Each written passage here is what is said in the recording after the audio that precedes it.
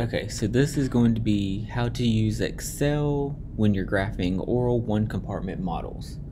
This is very similar to IV two compartment models with one little change that I'll explain when we get to it. So as always, we have our time and our concentration values that we got, and so we want to find the ln of these values. It's the natural log. We're going to say this is equal to ln parentheses, select the corresponding concentration, close the parentheses, and enter. Alright, then we can click on this cell, get right here in the corner, and drag this all the way down. And as I've shown over and over, you want to just select the time column, hold down Control or Command, and select this LN column. Then you can go to Insert, and once again, it's a scatter graph. Okay. So like we've seen, this is the absorption phase, this initial rise, and then this is the elimination phase, the slow decline. Okay, we can go ahead and add our trend line, linear still, and we want to display the equation and the R squared value. So just like with IV2 compartment, we want to start with the elimination phase first. And when we do that, we want to get an R squared value that is as close to 1 as possible with as many of the points on the line as possible.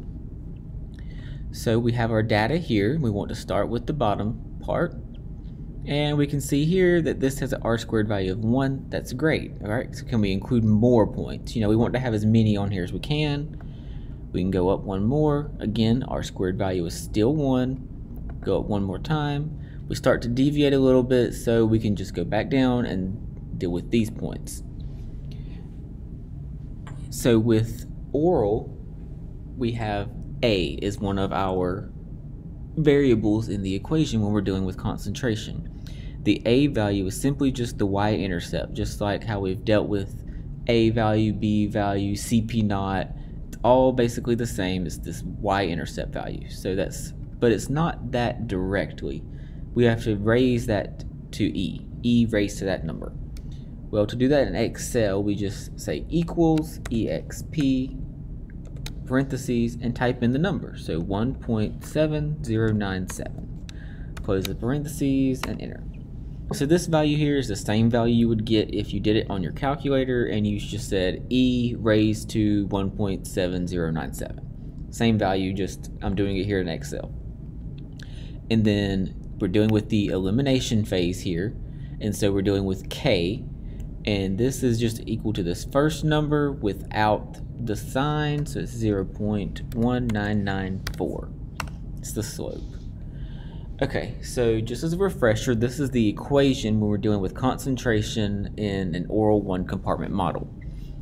And we can distribute this A to both of these sets of parentheses, and we can see that this is just the elimination phase and this is just the absorption phase. So with these values that we just got, we're dealing with the elimination phase. So we want to use this here, which is concentration rate, elimination phase, all means the same thing. So we can say equals the A value, which is 5.527 times E. So we're going to do exp. I'm going to open a parentheses, negative whatever the K value is, that's 0.1994 times the corresponding time value. So we want to actually select this cell. Alright, we're going to close the parentheses and press enter. Alright, and we only want it for the points that we didn't graph here, so that's just to this point. We're going to click the cell and drag this formula down. Alright, so this is where the oral one compartment differs from the IV2 compartment.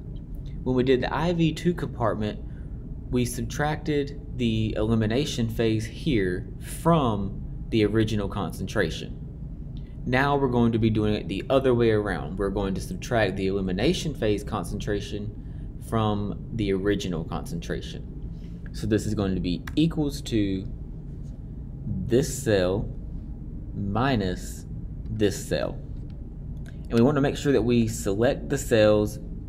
That way, whenever we copy the formula down, it keeps going down the rows.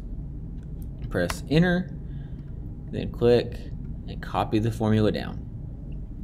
Alright, and then once again we want to find the ln of this new residual concentration value, so it's going to be equals to ln, parentheses, select the value, close the parentheses, press enter, and yes, copy the formula down.